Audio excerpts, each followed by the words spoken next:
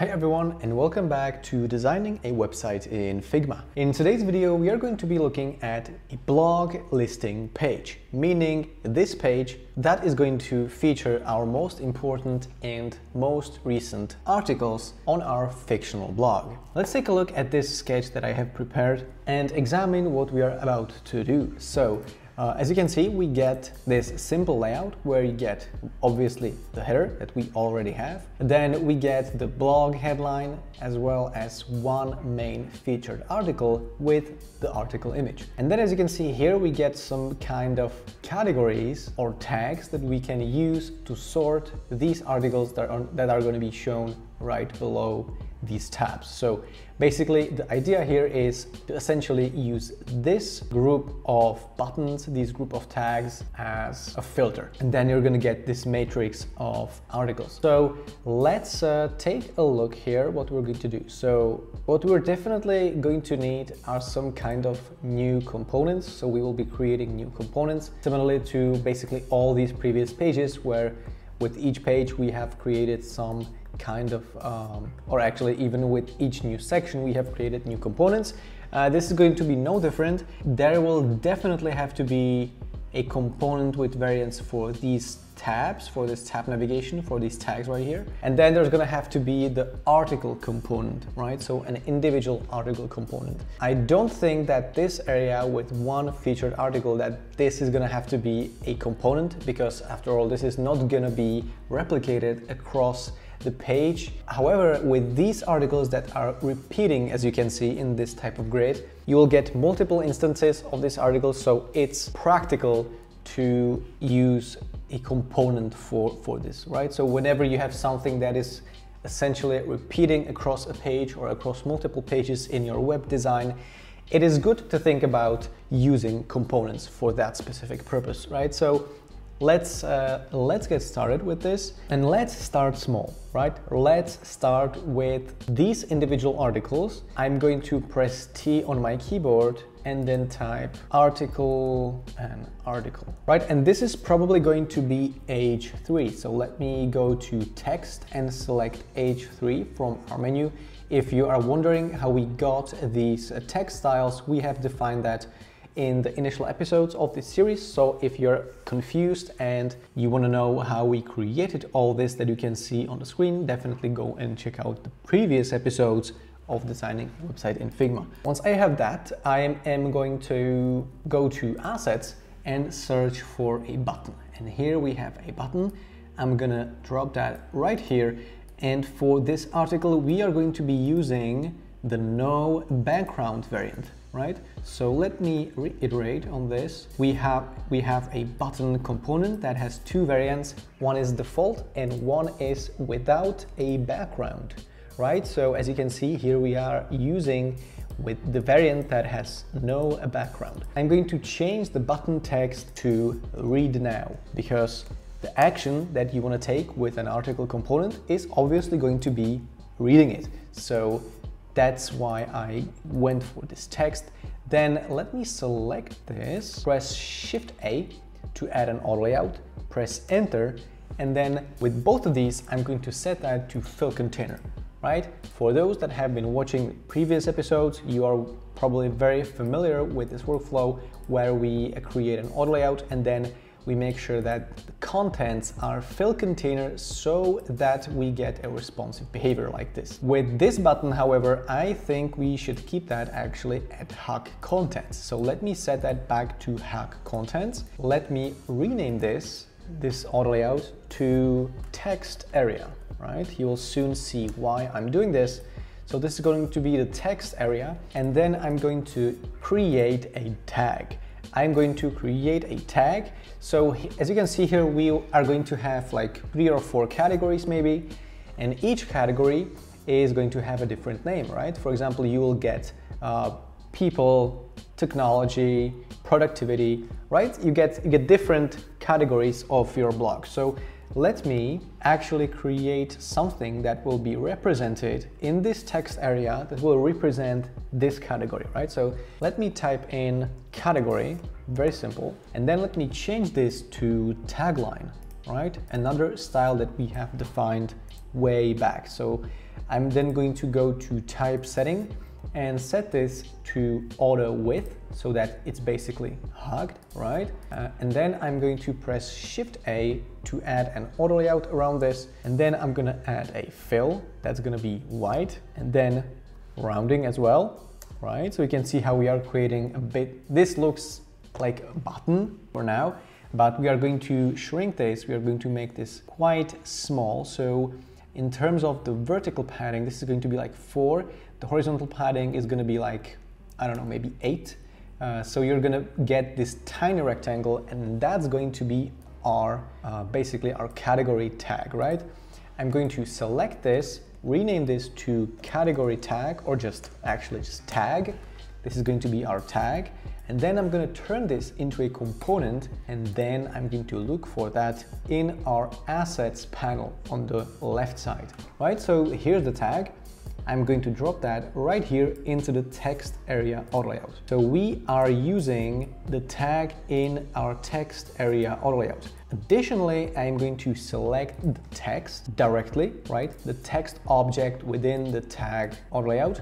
And under content, I'm going to create a new text property, and this text property is going to be called tag text, right? So now we can easily change this to category 2, right? And it's going to update right here. We're not yet going to do that. We are now going to work on finalizing the article component, right? So the article component is going to be right here. Let me do a couple of things. First of all, I'm going to add a background. That's going to be white. Then let me add some padding, like 16, horizontal and vertical. And then let me reduce the spacing to, I don't know, like 12 maybe. And then let me use some tiny corner rounding, like again, probably just 12 or something like that. So this is going to be our base for our article component. You can see it's responsive, and you get category tag, name of the article, and a button. I'm going to change the color of this tag component to be slightly darker so that you can recognize the tag against the background, right? So let me, for example, go for like this really light gray color. I think I'm going to reduce the opacity of the button to around 60 maybe. And this is going to serve as a basis for our article component. Now we need to find an image. So far, we are just going to go for some kind of a placeholder. So again, we are going to use our favorite image from this website. Let me use this one, this colorful, beautiful image. So what I'm going to do is I'm going to make sure that this is set to fill, right? So when I have this image, it's set to fill. This ensures that when we change the size of this container, basically the image is not going to get deformed. Rather, it's going to be arranged in such a way that it fills out the space and that you get basically just cropping of the image. So you can use any size and the image is not going to be deformed. That's our point, right? So let me select this image and then move that over here. I'm going to move this on top of the image by pressing, oh, actually I don't have to press anything because it's already on top of the image, right? So let me position that approximately like this. When it comes to the size of the image, I think I'm going to shrink this to be about, I don't know, like 140 maybe, probably, yes. So now what I'm going to do, I'm going to select this text area and then this image, and then I'm going to press Shift A to add an auto layout. I'm going to press enter, and with both of these selected, right, so you have the image 8 as well as the text area auto layout, I'm going to set that to fill container. So again, it's going to become responsive like this. So this is great, we are getting there, but I think what needs to happen now is we need to get rid of this. We kind of want to push this upwards, right? Move that closer together so that the image covers this whole area, is covered by the bottom part of the image, right? And then what needs to be done about this is select this image and then go to corner radius over here, independent corners, and then remove the last two values. So what's going to happen now is this. As you can see, this corner becomes sharp, and then this one as well, right? So both of these corners are sharp. This text area has a corner radius of 12. Since we would like this image to be all the way here, something is gonna have to be moved. And that something is gonna be the spacing between these two items. So basically what we wanna get is negative spacing, right? So if we increase this spacing, you can see that a space is not surprisingly going to be created. But if we go all the way to 0 and then we continue going into the negative area, you can see that these two objects are going to start to overlap.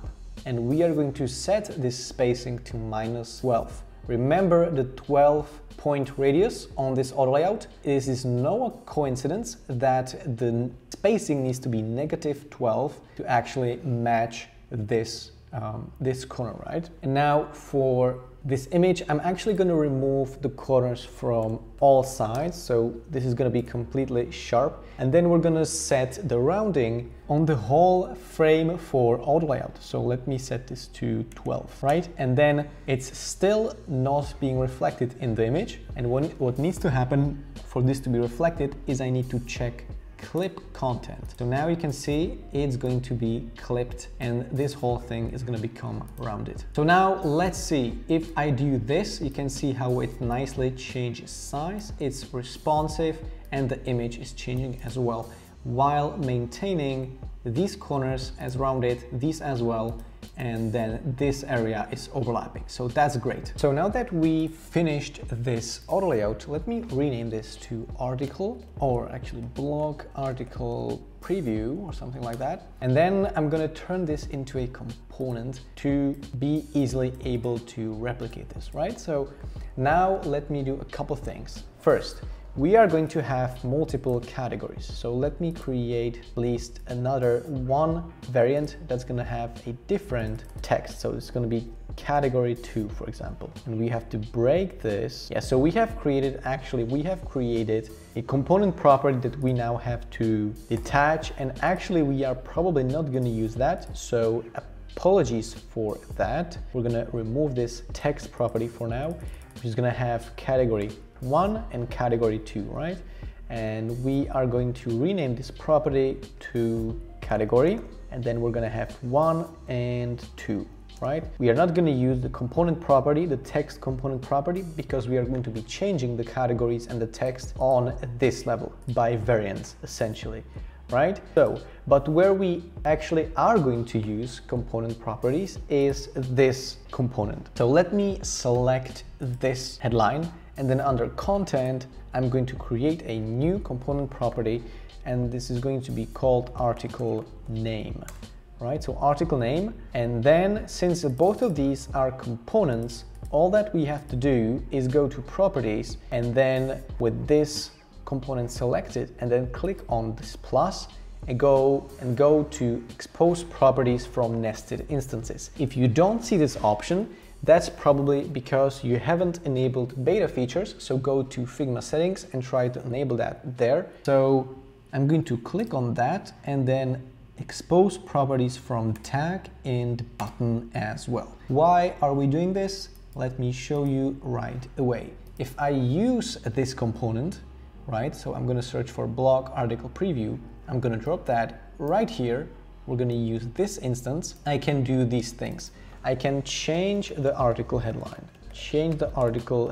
right? So that's one thing. I can also change the article category like this, right? Directly on this component. And also I can change the text of a button, right? Text of a button, I can change that right here. Let me reset all this, but you can see with this structure that we have enabled, we can easily do all these things. So that's very easy, makes it very easy to work with these components, right? Additionally, what needs to be done is we have to create this whole interaction where we get these categories that you can switch through to see individual, basically a list of different articles, right? So what I'm gonna do, I'm gonna use this, I'm just gonna use this as an instance, detach that instance, and then create a whole new component from this, right? So let me increase the padding.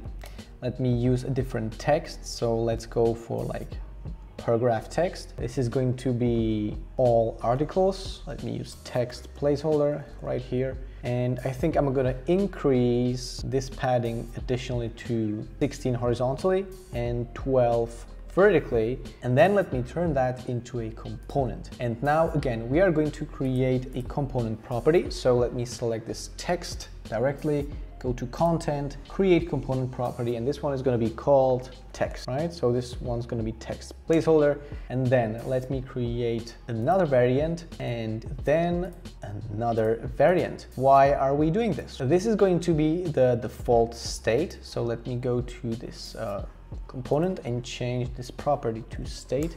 We're going to have a default state, then we're going to have a hover state, so hover, and then we're going to have a selected state, select. And the selected state is going to be black. So let me change this to black, the background, and the text is going to be white to be actually visible, right? So you get default, hover, and selected, right? And what we're going to do additionally is actually make, with the hover state, make the background darker. So like this even, and then let's make sure we have an interaction that is going to go as follows. From the default state, while hovering, we are going to go to this state. So I'm going to connect the first one to the second one, and then under interaction details, I'm going to go while hovering, change to state hover, and it's going to be instant, right? Let me use this. Let me actually use this on our page and let's test this, right? So, whoops, design, let's test this. So launch. So here I get this object that we have just created, and when I hover over this object, it's gonna darken, right? So it works as intended.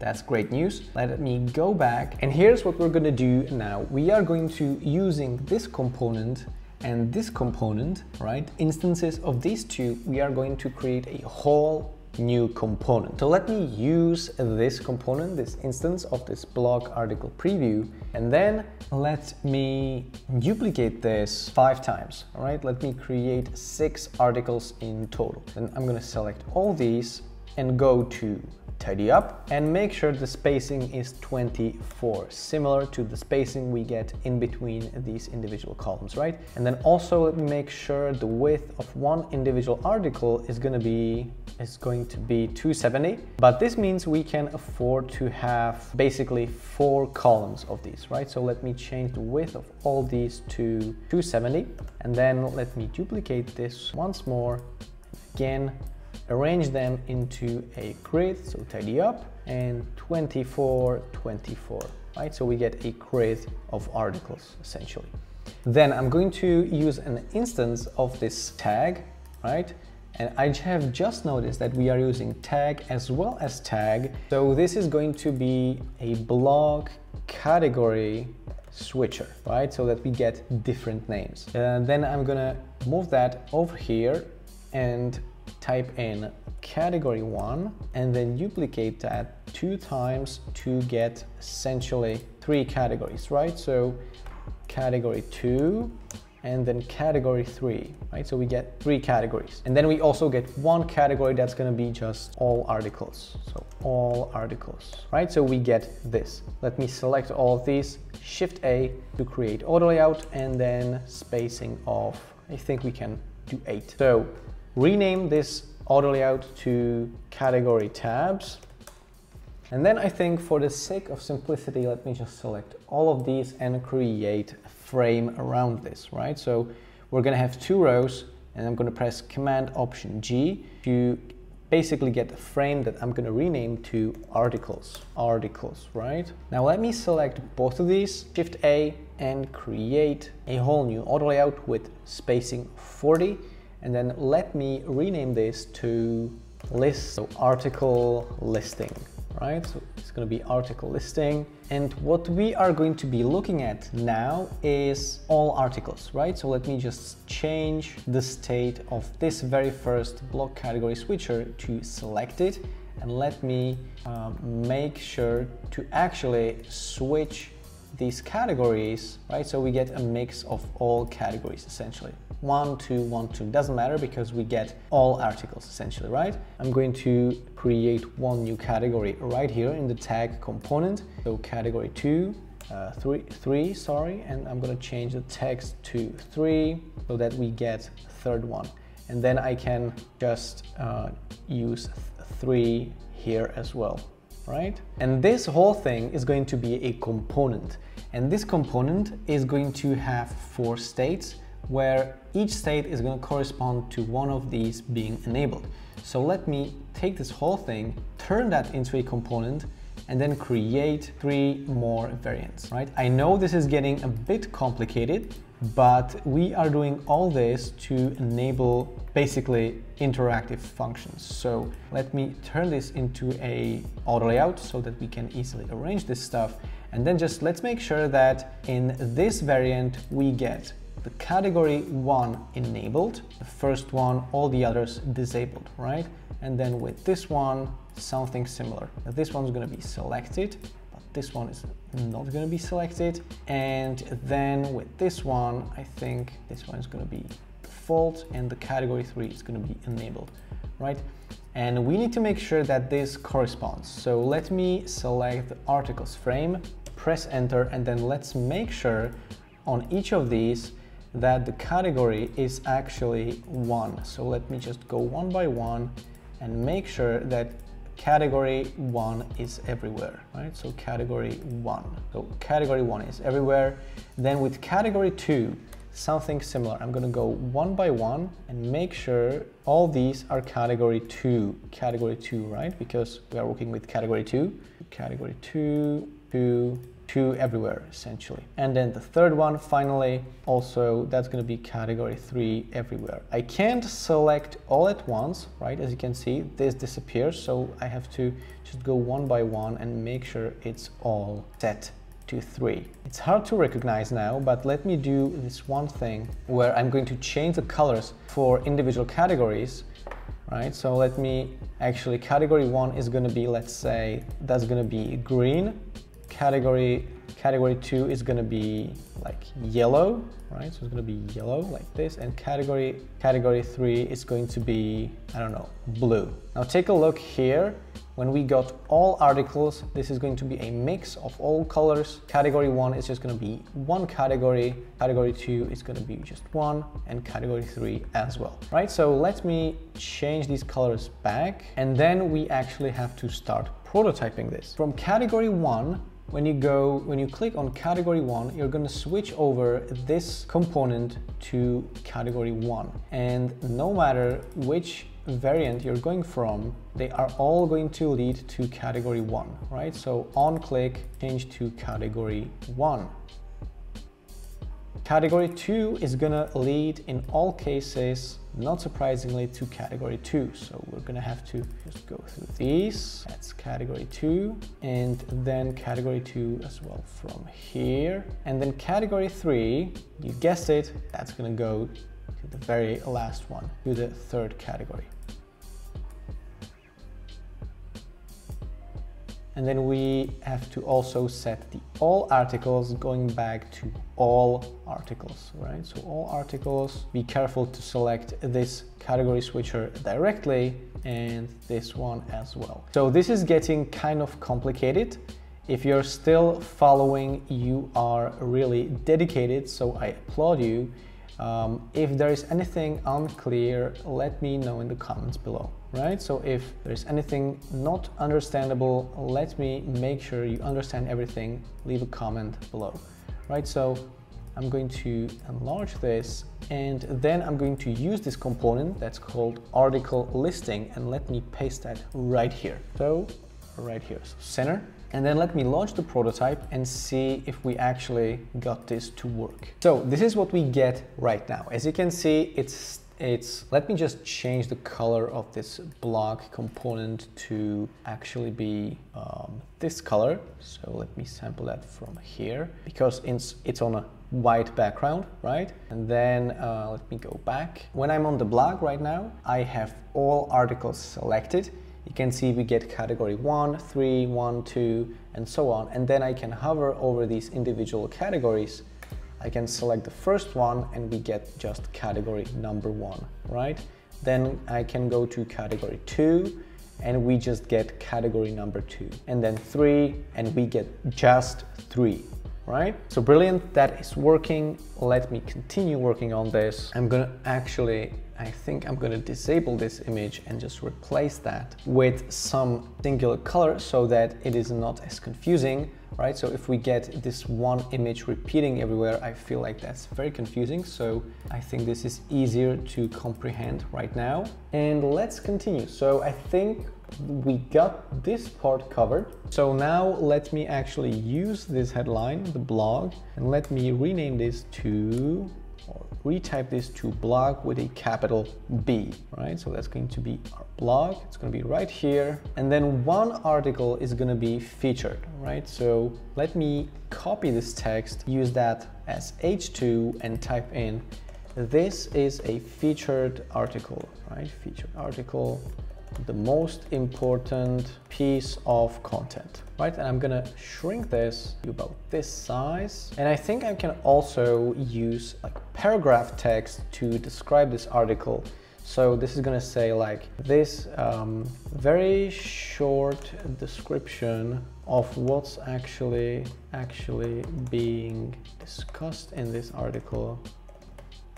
Maybe the first sentences, right? So this is our description, and then we are going to use a button as well, and this button is going to say read now. So read now, and again select all of these, Shift A, press enter, deselect the button, fill container, Shift enter to actually change the size of this and align that to the left, right? So this is what we get. And here I think we could use actually an image to paste that right here. I think it could be like, I don't know, about right here. Yep. And then let's just select both of these again and create an auto layout. This is going to have significant paddings, so 40 maybe. I am going to also set the spacing to, I think, 24. Yeah, let me use some kind of background, for example, again this one. So looking at this definitely will have to be like more episodes, right? I think we are going to be finalizing the design in multiple episodes. So let me set this to 24, and then this one is going to have additional paddings, right? So 24 as well, 24 as well. This is going to be fill container maybe. Yep, I like this one. So let me even reduce this further to 12. I think that could be nice. Fill container in height on the image, and then add some more padding on this area, right? So let's go for 40. Yep, that works. And then let me kind of increase the width of this so that it covers all these columns up over here. Yeah, I like this. Let me actually shrink this so that we got this width approximately. Yep, I think that works. And I think we could make this a little bit darker. 24 in the rounding, 12 on the image. And yeah, this is what we get. So this tutorial is becoming extremely long, so let me just stop it right here and then let's finalize this in the future episode. So let's check what we have so far. We got this blog page, this blog listing page that we can access from the homepage by going to resources and then blog, right? Remember setting this up a couple of episodes ago. So when I click on blog, then I get to this area, to the blog listing page, and then I get one main article, and then I get basically a listing by categories of individual articles, right? So all these are components, and I can now hover over these categories and sort all these articles by categories, right? As you can see, it looks more like a wireframe at this point. So all that we need to do is look for some images and actually start filling this in with data. You can see that it actually provides us with a working filter, with a working category switcher, right? And then we get one main article that maybe is gonna have to be drawn out to the full width of this, right? Yeah, probably. So yeah, the main thing is this switcher right here is working, and we can access this page from around our page. So it kind of is set within the context of this whole website, right? So again, apologies for this tutorial being super long, but sometimes these things are simply quite complicated to set up if you want to get a convincing functionality in your prototypes. In the upcoming episodes, we are going to be finalizing this part of the website, this blog page, and let's just see where this takes us. So thanks for tuning in. I applaud you for watching this all the way to the very end, and I will see you in the next one.